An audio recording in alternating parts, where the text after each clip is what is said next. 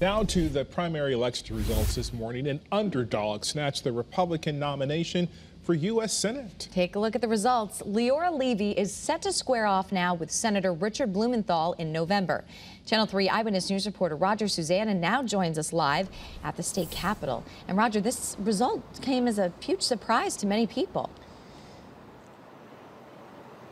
Yeah, good morning. And it really did. The one person, though, who apparently was not surprised was Leora Levy. From the very beginning, she expressed confidence that she was going to defeat the perceived frontrunner, Themis Claridis. And last night, she essentially backed up her words with a relatively resounding victory.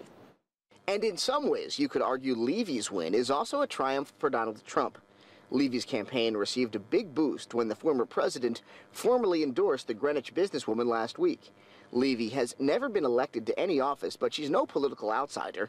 Levy is a member of the Republican National Committee. Last night, she pulled off an upset by defeating the state party's endorsed candidate, former Connecticut House Minority Leader Themis Claridis, who is more moderate on social issues, and conservative immigration leader Peter Lumage. Last night, at her victory celebration in Greenwich, Levy told her supporters that this is just the beginning. We found hope here in America.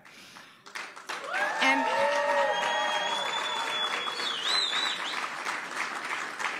so my American dream is, here I am as a candidate for the U.S. Senate. So there's no denying, obviously, that last night was a huge night for Leora Levy. But now an even bigger challenge is on the horizon. She's trying to become, or will try to become in November, the first Republican to win a U.S. Senate seat here in Connecticut in more than 3 decades. But, you know,